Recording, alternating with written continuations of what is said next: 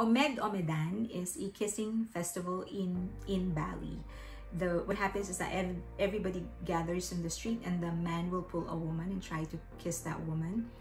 And that could be, you don't need to know that woman, by the way. That could be a lawsuit in the US, but in Bali, it's an actual festival.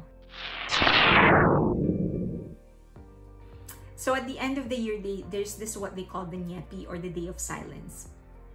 People are not allowed to use fire, electricity, or engage in any kind of entertainment. They're supposed to just stay quiet and reflect on the year that has passed. At the end of the day, people gather in the street, they do a procession, they do a prayer, and at the signal of the Hindu leader, the men and the women will separate, and then they will approach the center, and then the man will choose a woman to pull. He will try to kiss the woman. Other people will pour water on them. I don't know why, but they pour water, and then they cheer until they manage to kiss, and then another man will choose another woman, and so on and so forth.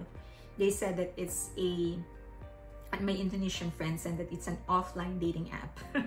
A lot of people actually manage to find their true love in that place, and it's actually a well celebrated tradition. In the beginning, they said that it just involved the people of Banhar Kaha Sisetan village, but eventually, so it used to be that only the villagers that will participate, but now everyone that will go there can actually participate.